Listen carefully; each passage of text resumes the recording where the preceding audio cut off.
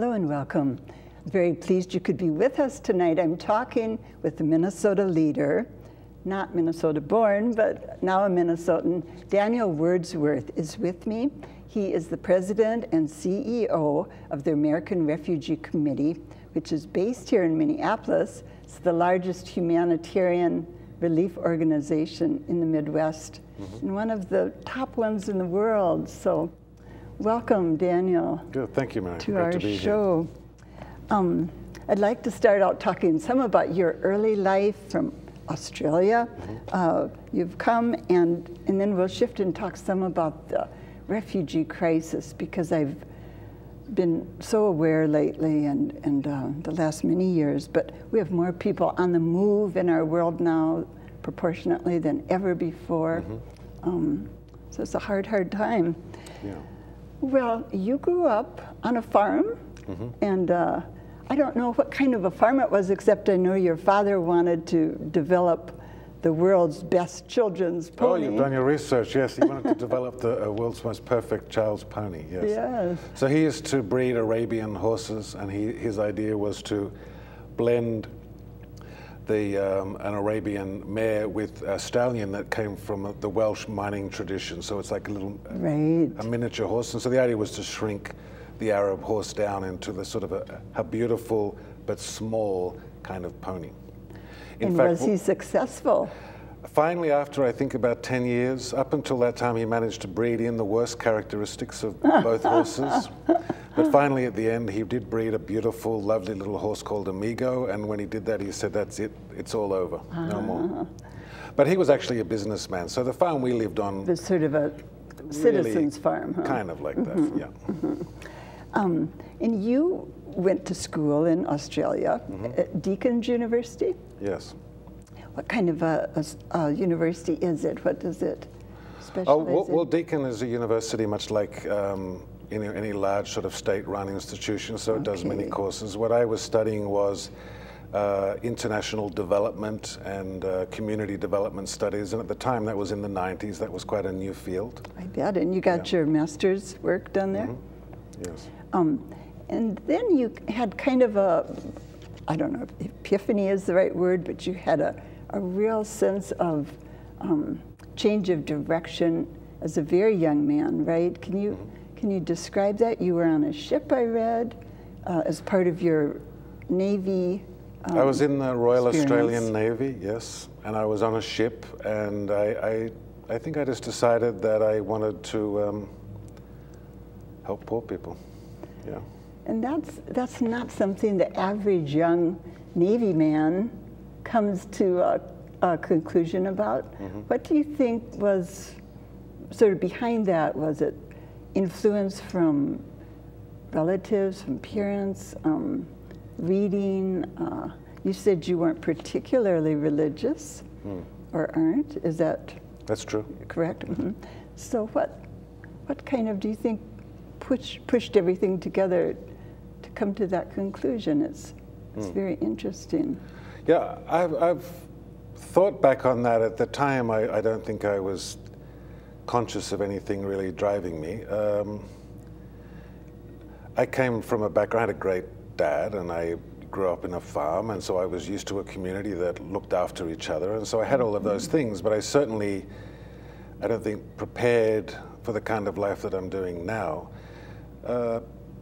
I'm not sure that it wasn't just perspective. I think I just realized that in life, in the end, the most important things are other human beings, and so a life spent serving them is a life well spent. And it probably sounds more noble than it was at the time. At the time, it just seemed to be the most obvious thing to do. So I was inspired by actually a religious text early in the piece, which is the Beatitudes. You know, if you have two shirts, you should give one. If somebody strikes you on the cheek, you should turn the other. So I was struck by that, but it didn't come out of it wasn't based on a church experience. I just read it and just thought it struck me that it was seemed like a good thing to do. And that is the age that often people are idealistic and dreamers, but don't always stick with it, and that's maybe a big difference between you and a lot of 21-year-olds. I read that you rounded up some friends and started a homeless center in a big old house, and that sounded pretty high risk oriented in terms of how you ran it, but it reinforced your sense of mission, I bet. Certainly, certainly. And I do think actually your idealism doesn't have to decrease with age. No, no. And I know you certainly don't feel that way, but I really embrace that idea. Actually, I'm almost exactly the same person as I was 20 years ago.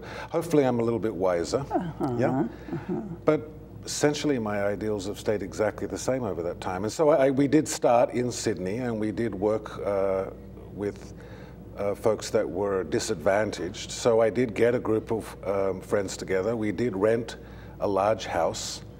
We did send letters around to crisis centers, places that work with kids on the street, prison halfway houses, and we did say, if you have anyone that's too wild for you, anyone that you can't take, if you're full and you've got overflowing people, send them our way. We take everybody that comes.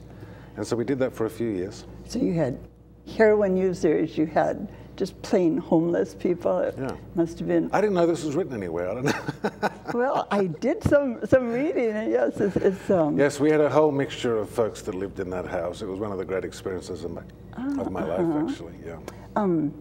As a social worker by training and doing some yet, I talk with a lot of people in the helping professions, and one of the things that seems to happen to a lot of people is burnout.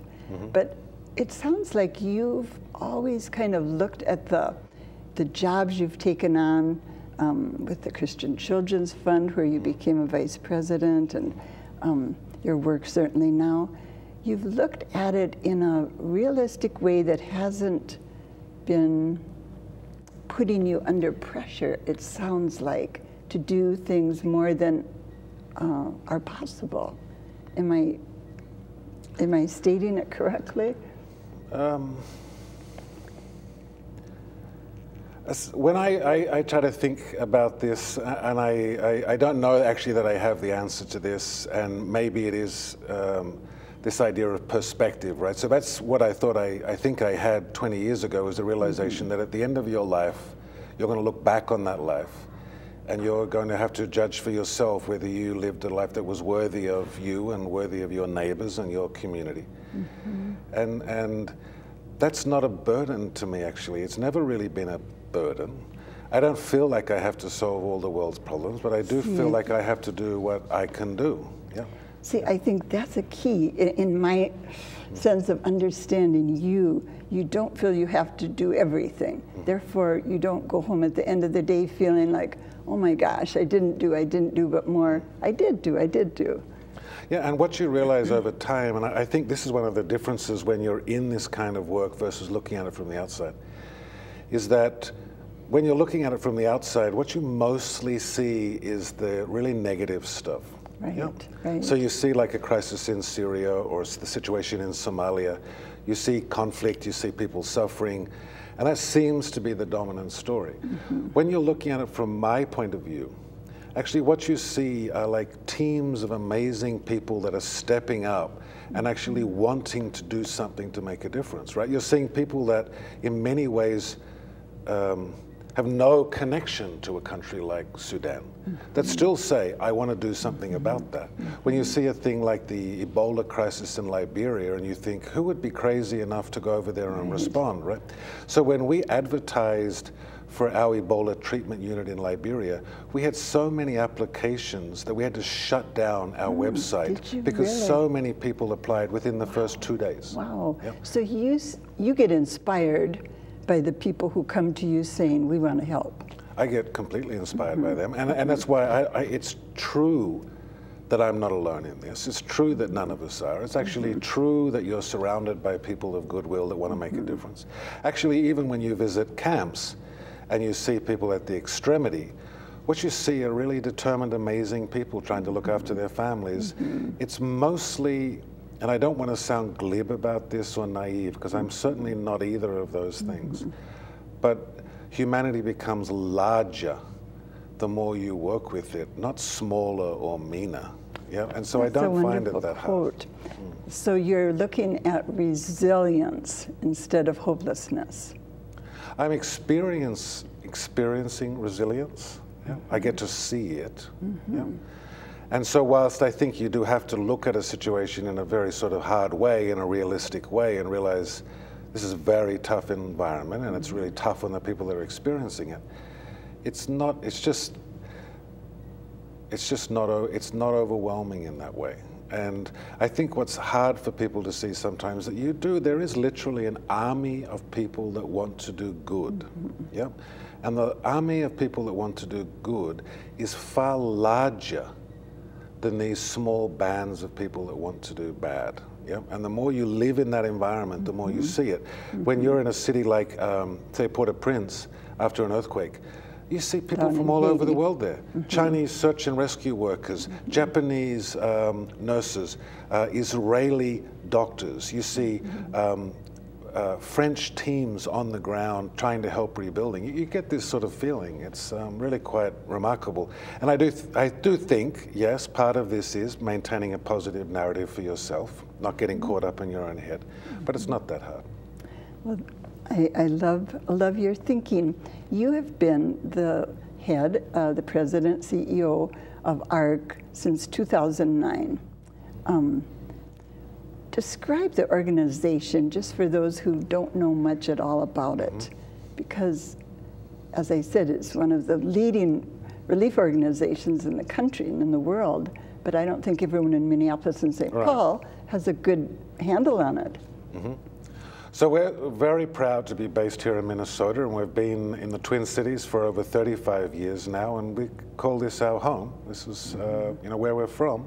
We've lived through all the winters that other folks here in the Twin Cities have. A survivor. We're a survivor. Now, we have hundreds of staff around the world that work from many different countries and are from those countries themselves, but we still feel that our roots are here in Minnesota. As an organization, what we do is we focus on people and those countries that are experiencing, I think, the sort of front line of suffering. So we focus on countries that are experiencing conflict or have just emerged out of conflict. They've experienced large-scale disaster. Some people call these fragile states. Yep. So we work in places like Congo or Somalia or Sudan. We don't work in places like Tanzania or India or Ethiopia. And you have about 12 countries you are focusing on. Why don't, let's name them if you would. Right. So I hope I get all 12. This is a test here, Daniel. Yeah. So we work, I'm just going to go across. Okay. Yep. So starting in, we work in Liberia. No, I'll start in Africa, from West Africa, and move my way across. That's probably betraying my Australian centric way of viewing the world. Yeah. So we work in Liberia, we work in the Sudan, we work in South Sudan, we work in Somalia, we work in Uganda, we work in Rwanda, we work in the Democratic Republic of Congo. We also work in Syria and Jordan in the Middle East. In Asia, we work in Pakistan and in Thailand and in Myanmar. So I'm hoping that's the 12. 7 of the 12 are in Africa. Right. Right. How many people are out there as volunteers primarily, and how many are staff in these 12 countries? So the vast majority of people that we have working for us are staff. So we have around 1,500 staff around the world that work in these countries. 1,500 paid staff. 1,500. Okay. Yeah. 1,500. 1,500. Yeah. Yeah. And they are people like water engineers or doctors, nurses. They could be social workers, like you were. They may also be finance teams and administrative folks and logisticians. The vast majority of those are actually from the countries themselves. So inside of Somalia, most of our staff are Somali. In Sudan, they're Sudanese. So they're from those countries. We have around 40 to 50 what we call international staff. So they're folks that don't come from the country that they're working in. But many of those are from countries nearby. The person that leads our Congo program is from Guinea in West Africa, for example. And here in the Twin Cities, we have 45 staff that work for us. Okay, and your budget is 28 million, roughly? No, it's just almost 50 million. It's gone up a lot then since you've been here. Yeah. Yes, I guess I was reading some old numbers. That's one of your big jobs, I'm sure, fundraising. Is that onerous for you, or do you? I love it. You love it, okay. Yeah. Fundraising is not easy, I think. Yeah, because it's not. It takes a certain kind of person. The way we view the American Refugee Committee is it kind of does two things, yeah? Which is a part of it is the obvious thing, is we work with people that are affected by conflict. So we work with folks in Mogadishu or in Darfur in the Sudan or in a refugee settlement in Uganda. That's a big part of what we do. But the other part of what we do is provide a platform, if you like, or a pathway for everyday people, whether they live in Minnesota or whether they live in Washington or whether they live anywhere actually in the world. We allow those people to connect to those refugees and make a difference. And so we actually see the American Refugee Committee as a bit like a servant to the idealism of everyday people. Kind of a conduit? Well, just a, sort of why does a nonprofit exist? At its base, every nonprofit was started by 1, 2, or 3 people that looked at something and said, you know what, the world should not be like this. We're going to step up and make a difference. And they just create an organization to do that. But all the organization does is it just represents an organizational form. It is simply the expression of the idealism of its founders. And after that moment, it picks up people around cities and communities that say, you know what, I care about refugees, I care about people affected by conflict, and I want to do something about it. And so when I think about fundraising, I just see that as me and our organization giving folks a chance to make a difference. I think it's a great thing. I love doing it. One of my questions I'm going to skip because it was what makes a good nonprofit leader, but I think everything you've shared to this point, Daniel, explains why you're a great nonprofit leader. One of the things you said in one of the articles I read is that climate change is going to have a profound effect on our refugee situation in the next 10, 15 years. Does it scare you a lot? Scare me.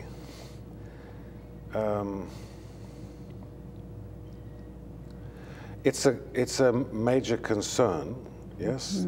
Whether it's environmental degradation, rising sea levels, sort of movements of rural populations forced into economic migration, those kinds of things are a huge concern. And you're already seeing this huge number of people just this year that have been forced to move from their homes, and really the world is struggling actually to care for those people. And so, right now it's sitting at around 60 million people. And I'm always a little bit nervous about saying that because it's sort of a mind-blowing number, like what does 60 million people mean? It overwhelms. It's a huge number. But, you know, heaven forbid if it gets much worse. So yes, it's a worry. And with rising sea levels, a lot of vulnerable countries are going to, you know, people will be forced to flee. Well, you have places like Bangladesh where that will have a big impact, yes, not just the island states. A lot of the countries that are taking refugees, I was in Italy this spring and felt the resistance of citizens to influx of people, and we're reading about Turkey and we're reading about Hungary, and a lot of countries are saying, no, no, no, we can't handle more. What can we do here to help shift that kind of, don't come to my country? Is there anything as a leader that you think of that you can do or that citizens can do to kind of reframe how we think as world citizens? I think I'd say 2 things to this. One is that often we make the story about the refugee a story about ourselves, right? So each year the US takes about 70,000 refugees. And as an Australian, I'm also acutely aware that right now Australia is performing very disgracefully when it comes to this very issue. Yeah? So I'm certainly not the one to stand there and lecture anybody in the US about this. And the US has a rich history, actually, of helping people from around the world. But we're doing quite a lot with aid. Doing a financial, huge amount. USAID is doing a huge amount every year, actually. It was the leadership of the Obama administration that I think was a key part of stopping the Ebola outbreak in West Africa. So the US is doing amazing stuff around the world. But I would make this point. 90% of the world's refugees live in countries that are either poorer or as poor as the country they left. The world's refugees don't live in Italy or Hungary or the United States or Australia. They live in Rwanda, Chad, Cameroon, Kenya. That's where they live. So they're going from a tough place to another tough place. And it's those countries that are absorbing, you mentioned Turkey. Turkey has absorbed 1.3 million people because of the Syrian crisis. The other neighboring country, Lebanon, has taken in 1.1 million people. Oh, I didn't know that. The country of Jordan has taken in 670,000 people from Syria. Most of those actually living in people's homes. The majority, 3/4 of the refugees that have come from Syria into Jordan actually live in the homes of Jordanian people. That is a statistic I'd It's really quite heard. remarkable. That is. And so I think that's one of those positive things that. It's one of those remarkable things, yes. Now, I would say it's not, again, we could rejoice. I mean, you can see the nature of humanity, but this is a huge burden on Jordan. Yes, yeah? yes. But this is really where the world's refugees go. They're placing an intolerable burden on people that are really already having trouble. In a place like South Sudan, 500,000 people have been displaced because of the conflict there. But over the same period, 2.5 million went in. Yeah. Oh, sorry, 250,000 went in, 500,000 went out. Oh, okay. Yeah, sorry, No. So in South Sudan, 500,000 left. Right. But 250,000 have fled other countries to South Sudan. And the other point that I would say is that in the end, we're human beings, and these are human beings. And each one of us. Half of them are children. Yeah, about half. That's what really hit me as I was thinking hard about this. Yeah. Half of them are kids. And if they don't have a decent experience growing up, we're going to have a lot of trouble with very unhappy, restless. Well, I think the average lifespan in a refugee camp is around 15 years.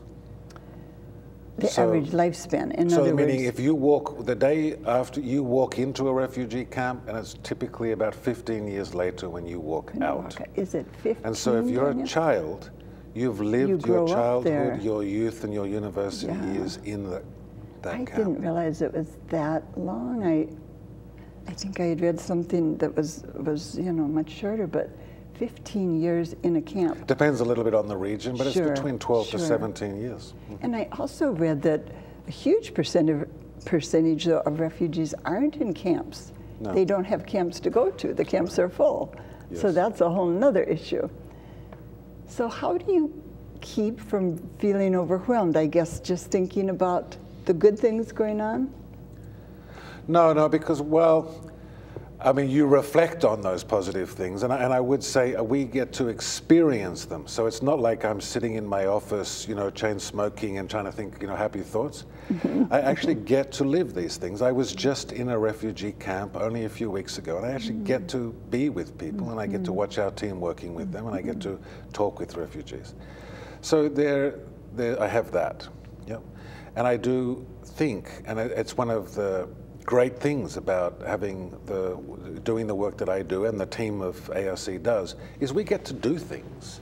So it's not like we are powerless in the face of these things. Yep, you get to actually go and set up a hospital, set up a refugee camp. We feel like we're making a difference. And you are. But yes, you're right. Action really is so key, isn't it, to not feeling depressed. I'm getting the signal. We want to give a website address for your great organization.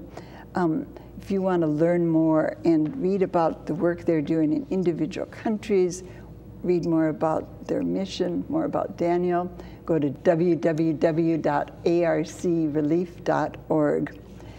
Well, I didn't hear your answer to what we can do as individuals to keep from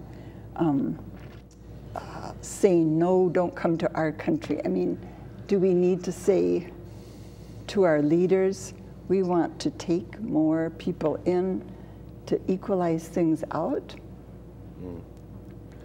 I always feel a little bit sort of, what I would say to people is this, that every generation that has lived for the last few generations has dealt with big things. True.